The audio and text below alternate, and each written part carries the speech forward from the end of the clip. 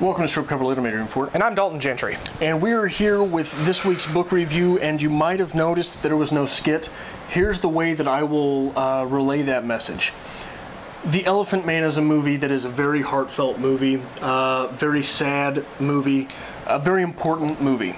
One thing you might not know about that movie is the fact that Mel Brooks was one of the producers.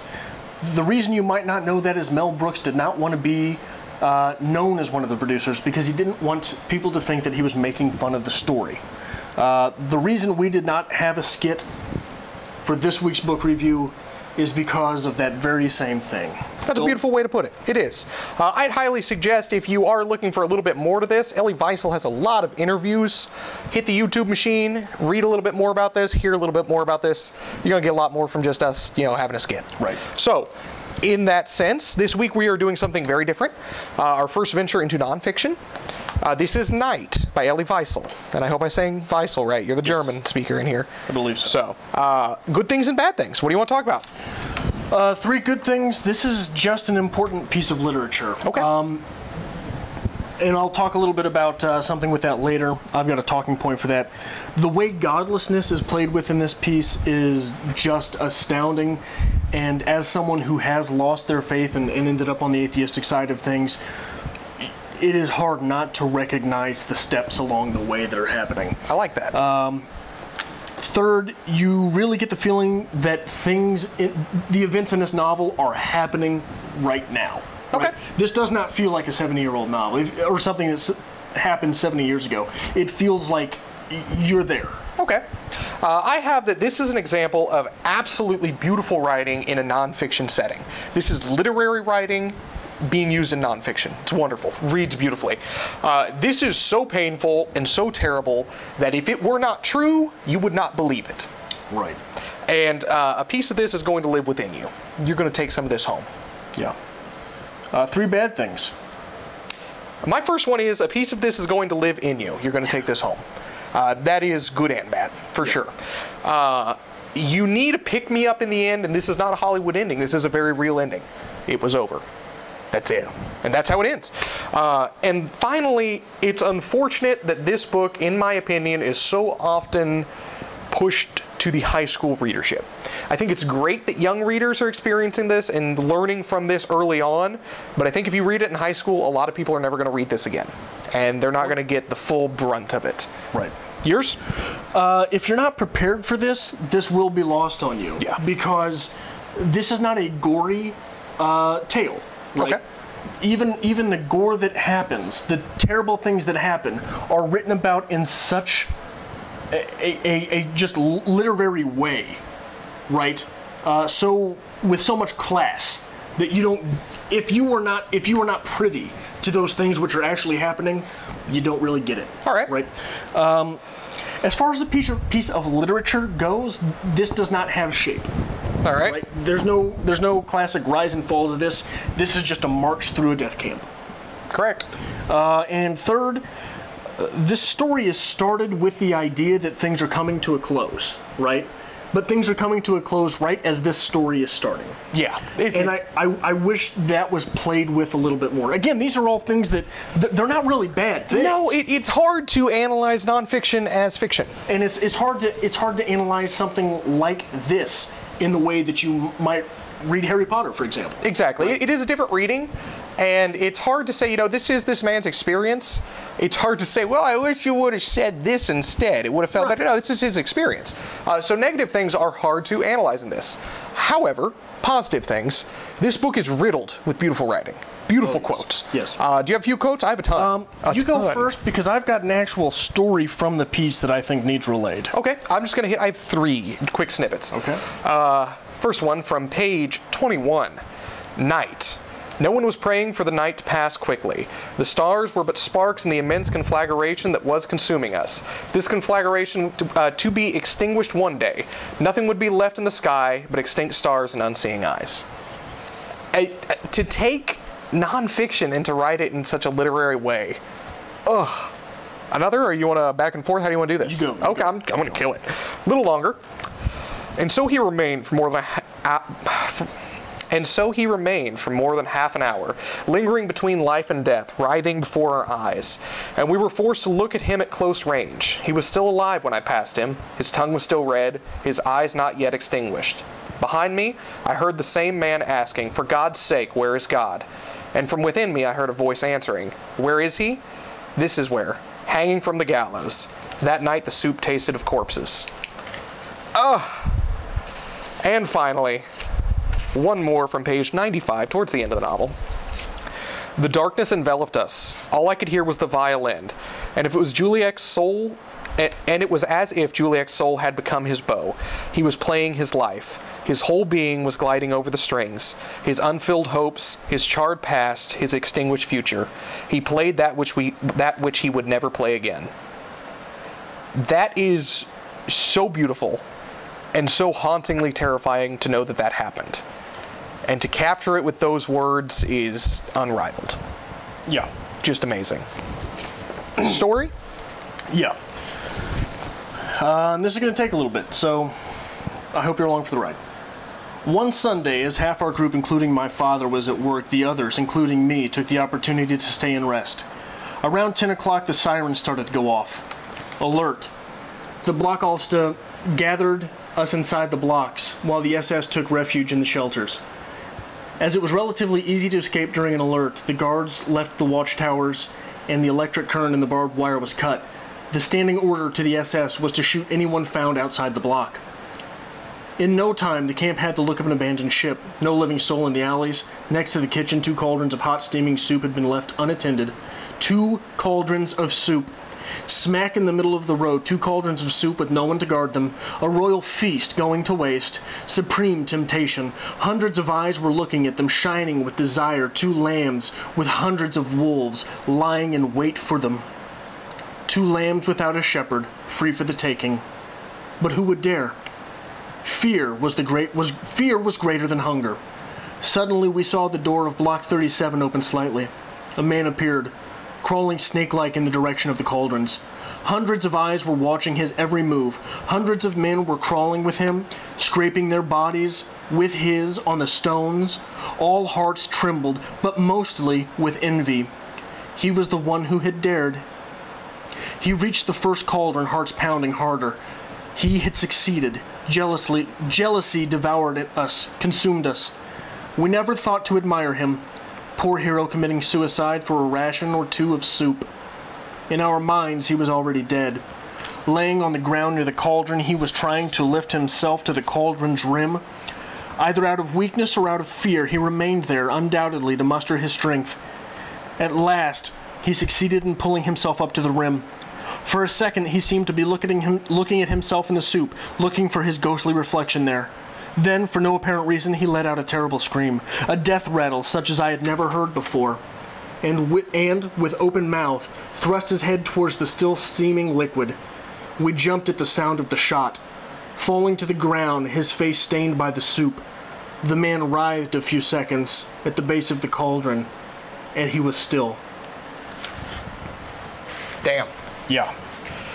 That, again, not only is that capturing a real moment, but it's written in such a beautiful way that it's just worthy of fine writership. And it is a literary reference. This is Narcissus, right? Okay. But in this world, Narcissus wants no more than a taste of soup. Yeah. Right? This piece, just to preface this, first and foremost, I'd highly suggest everyone read this. If there's one to take from this channel to pull up and read, this is a quick read. This is something you will grow from. This is 120 pages? It's very short. 120, exactly. This will change you. This is one that you're going to read, and it's going to creep in the back of your mind, and it's going to take you out for the night. And it's images like that that stick with you. You know, I believe it was Tolstoy who said that the purpose of literature is that we gain empathy for other people. So if that is the measure of literature, this is second to nothing I've ever read, right? This this builds empathy, this builds sympathy like nothing I have ever read. If I can just carry on with that thought. That last quote I read about the violin and Juliac, I hope I'm saying that name right. We've already been butchered once this week for our mispronunciation of foreign names. Sorry. If I can continue, just a couple more paragraphs after that. I shall never forget Juliac. How could I forget his concert?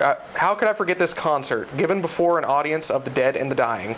Even today, when I hear a particular piece by Beethoven, my eyes close and out of the darkness emerges the pale and melancholy face of my Polish comrade, bidding farewell to an audience of dying men. I don't know how long he played. I was overcome by sleep. When I awoke at daybreak, I saw Juliac facing me, hunching over, dead. Next to him lay his violin, trampled, an eerily poignant little corpse. Yeah. That is so fucking powerful, and that is so real. And that is so well written. That's insanity to me. An eerily poignant little corpse. Yeah.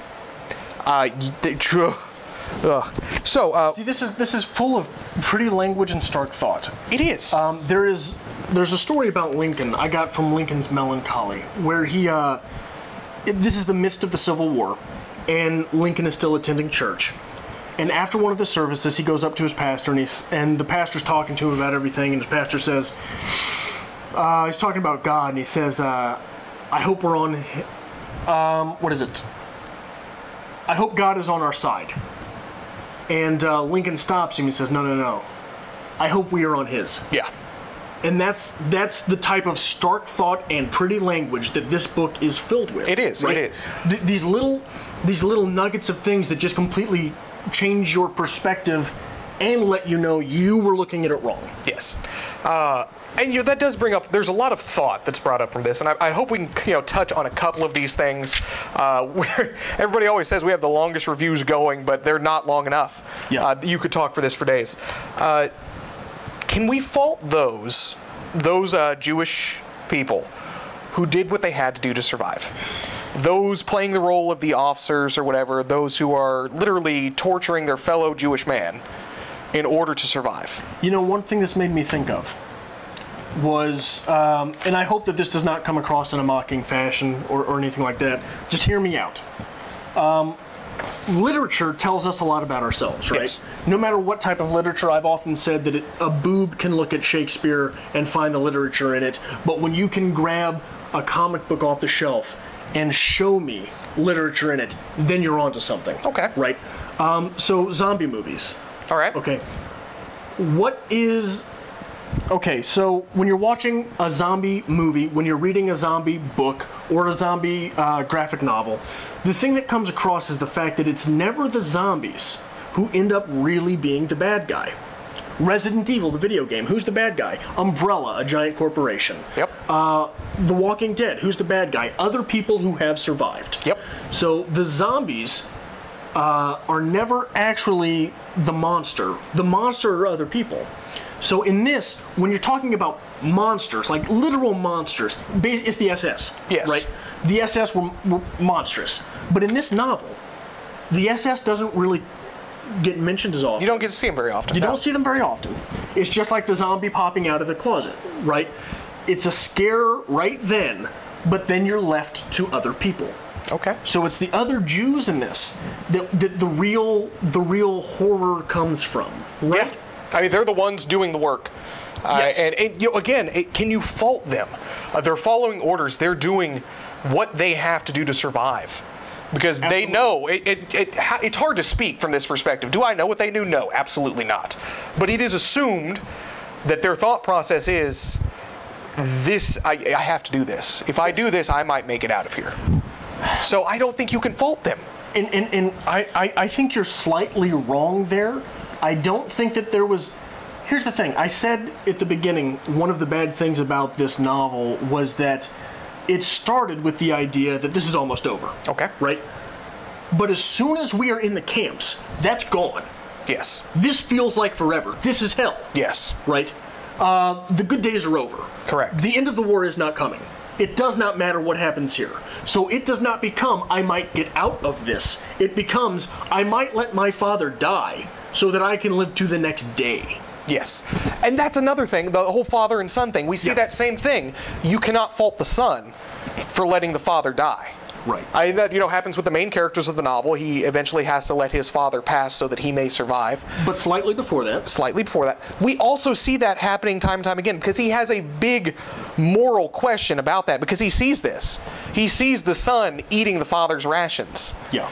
And letting the father waste away. But that is only so the son might survive. And slightly after that story, but before the main characters flop, we've got that march. Yes.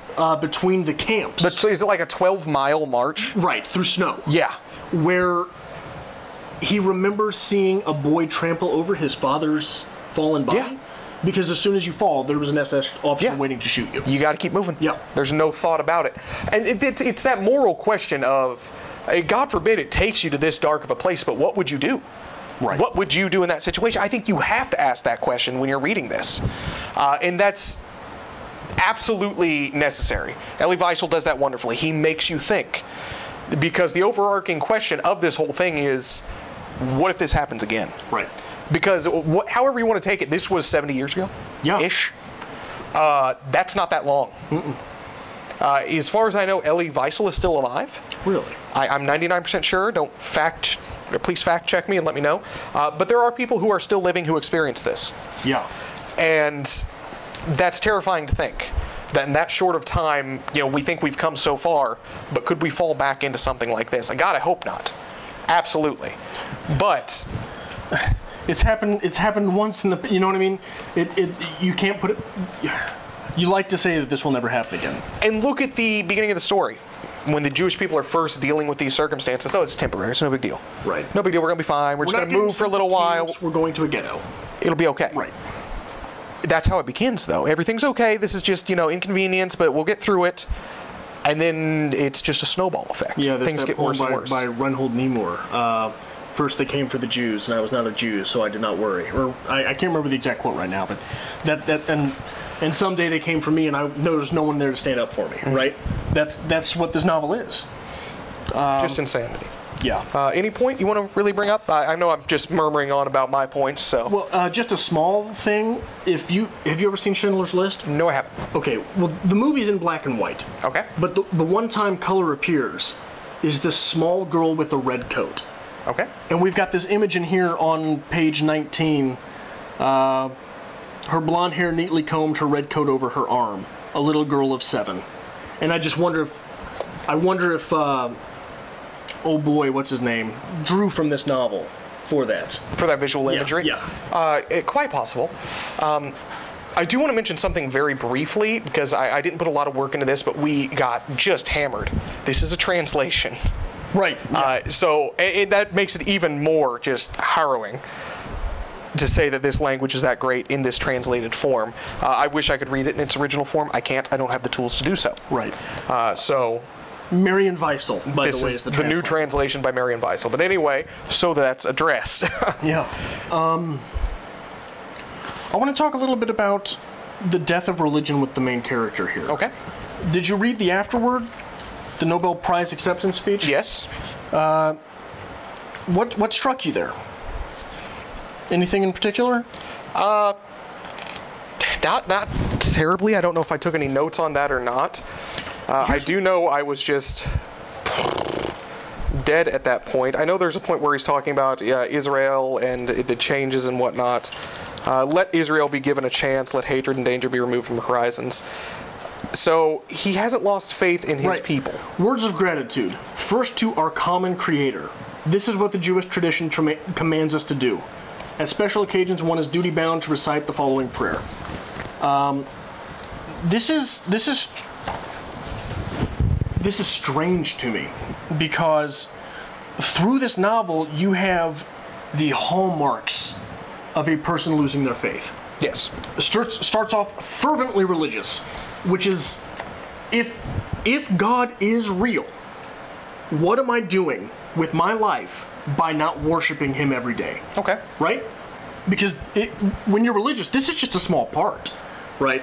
It's the forever afterwards that's the big deal. So you got to make sure you get there. So the narrator starts that way, and it gets to the point where he's questioning, where is God? These things are happening. Where is God? Until he eventually answers his question, not here. Yeah. correct? And then you get this progression of when someone else mentions God, our narrator laughs at them, right? Yeah. Go ahead, pray to your God. Pray to your God. See where it gets us. It's the scene from the second quote that I read, that of course I've lost by now, where he is looking. Where he is, this is where, hanging from the gallows. This is John Proctor saying God is dead. This is the moment of, this is where the table turns. This is where God has abandoned us. Yeah. Which, again, in a literary sense, just beautifully captured. But now I no longer pleaded for anything. I was no longer able to lament. On the contrary, I felt very strong. I was the accuser, God the accused. So you get to the point where not only are you laughing at someone else's idea of God, but you are accusing this idea of God of being evil, right? Okay. So yeah, I mean, you've got all the hallmarks of someone losing their faith and becoming an atheist. Yes. And again, I love the fact that there is some of that atheist push into this. It's really hard to talk about this in a nonfiction setting. However, when looking from the general portrayal of God, I'm not too enveloped into the religious faith, or the Jewish faith. But at this time, wasn't God still perceived as a more fire and brimstone? Was he not the friendly, caring lamb that we get now? Right. Was there more harsh aspects to the Christian ideal of God? The Christian ideal of God? Or the Jewish ideal of Yah, whatever. Yeah. See, I'm not 100% sure. And that's something we really should look into, because if you look at a fire and brimstone God, a sinner's in the hands of the angry God, these are the trials and the tribulations that make you hold your faith. Right. You must endure this, and you must have faith, because that is the trial.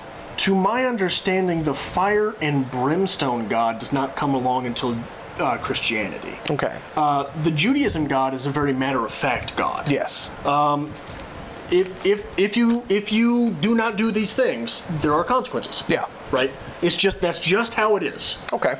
These are the trials, like they say several times. These are our trials. These are our tribulations. This is us being lost in the desert for 40 years. But looking at a people who in this are clearly following the procedures set forth to them, it would be even worse to say, where is God? Because, I mean, we're doing what we are supposed to be doing. We are keeping our faith. We have always been a good, faithful, religious people. And now God has abandoned us. Yes. So that makes the whole aspect even worse. I'm going to be down again after filming this. This is going to be like rereading it. Yeah. Anything else you really want to point out? I have another point if you want to hit on that. Go ahead. Patriarchy in this. Jewish faith is more... the Jewish mother is always the big... Everybody talks about the Jewish mother. But the Jewish father in the Jewish religion is the head. He is the head of the household. He is the head of everything, the decision maker. To focus on that, I think, is absolutely important. And again, it's interesting to say what he focused on, because this is his story of what actually happened. But to focus on his father, I think it's just... It makes this even more powerful. Because to read this from a Jewish perspective, to have to go through these ordeals with your father...